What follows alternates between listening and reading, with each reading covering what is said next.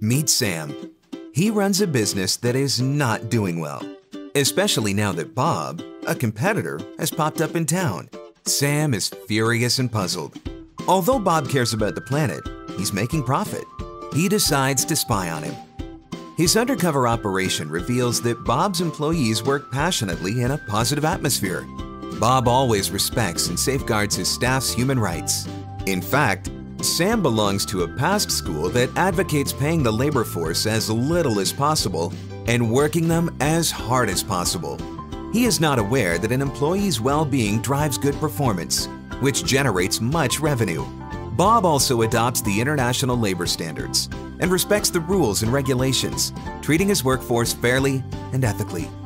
Beyond that, caring about the environment has always been on Bob's mind. This is illustrated in his company's contribution to cleaning the polluted shore, which is the community's only resort. For that, he has gained the trust of the local community. To Sam's amazement, Bob has been launching initiatives to protect the environment. Contrary to belief, Bob is certain that reducing resource use, waste, and emissions not only helps the environment, but also saves money.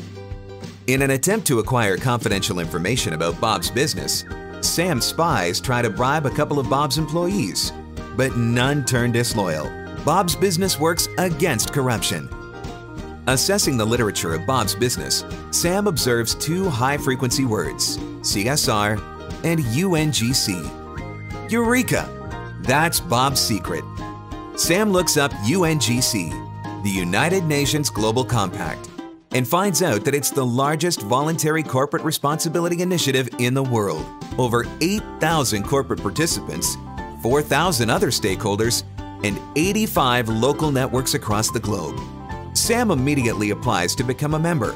He now considers the public interest in each business decision he makes, implements the universal sustainability principles, human rights, labor, environment, and anti-corruption in his business. Today, Sam and many others are incorporating the Global Compact principles in their companies, responsible for the planet and its inhabitants, and setting the stage for a long-term success.